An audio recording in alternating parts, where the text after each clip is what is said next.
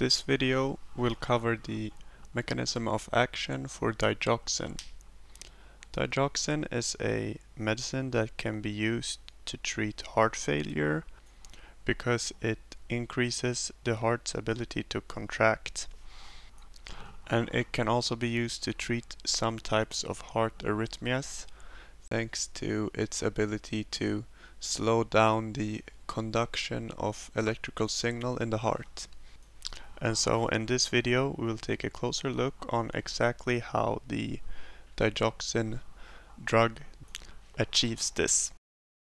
So basically digoxin works by affecting the actions of two different channels, and I've broken it down into steps so that we can see exactly what happens when digoxin has its effect.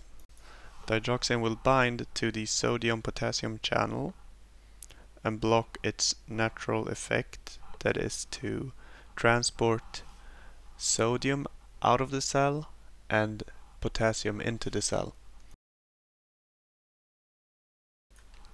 And so what happens when digoxin binds to the channel and blocks, the sodium will no longer be transported out of the cell, and therefore there will accumulate a lot of sodium inside of the cell. This accumulated amount of sodium will affect the transportation of a different channel. But first, let's forget about this accumulation of sodium and we'll have a look at the normal function of this new channel. This channel is a sodium-calcium exchanger. It works by transporting 3 sodium into the cell in exchange for 1 calcium. Now let's have a look at how this calcium-sodium exchanger works while we have this accumulation of sodium that happened thanks to the digoxin blockage. This accumulation of sodium inside of the cell causes this exchanger to work against its concentration gradient, and therefore it will transport less calcium out of the cell, and thereby we will have both an accumulation of sodium and calcium into the cell. And it's this accumulation of calcium that will affect the contractility of the heart muscle. Here we see a illustration of a striated muscle fiber with the sarcoplasmatic reticulum illustrated in blue. But digoxin doesn't work on the striated muscle fibers, it works on the muscle cells of the heart. I only showed that last picture of the muscle fiber to remind everybody that even inside of the heart muscle cells we have a sarcoplasmatic reticulum where calcium is stored.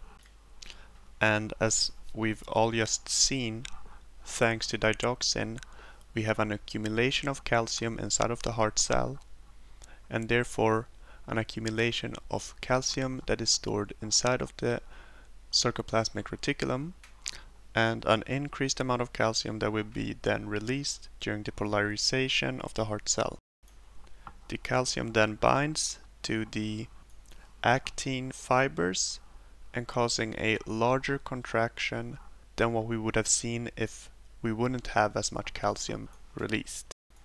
That explains why digoxin causes an increased heart contractility. But digoxin also has an effect on the electrical conduction of the heart, specifically the atrioventricular conduction that is illustrated right now.